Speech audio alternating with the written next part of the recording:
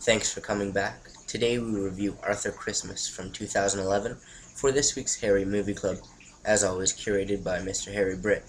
Arthur Christmas tells the story of Santa's clumsy youngest son Arthur, who is trying to make sure that every single child gets their present.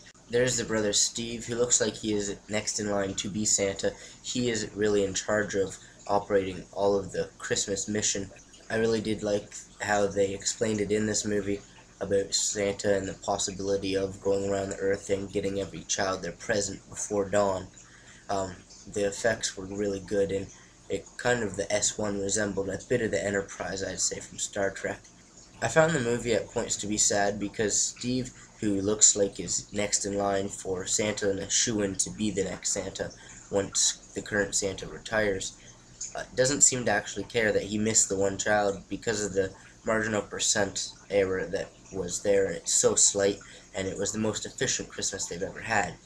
And it's just kind of like he doesn't care at all. I really hope he doesn't become Santa. Arthur, of course, is the one that cares and has to set out to make sure that the one child, Gwen, gets the bicycle that she has wanted.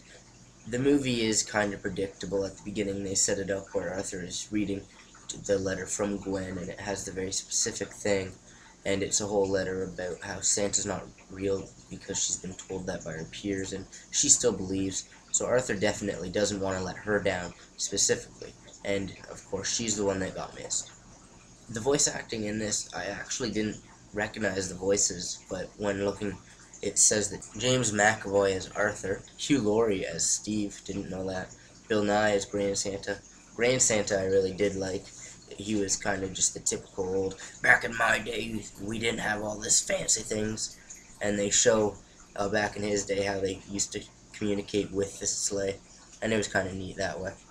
The effects in this are really good. It's from 2011, so you would still hope it holds up, and I thought it looked really polished. It at times looked like it would be like a photograph, or if you looked over a city. There are obviously times you see it's animated, but it's done very well. Keep or delete for Arthur Santa. I'd say it is a keep for a Christmas film, especially if you have young children. Don't know you'd want to watch any other time than Christmas, but Christmas films are usually only meant for this time, so it is a keep. Thanks for watching. Today we review 49, Arthur Christmas from 2011. As mentioned, it is for Harry Movie Club.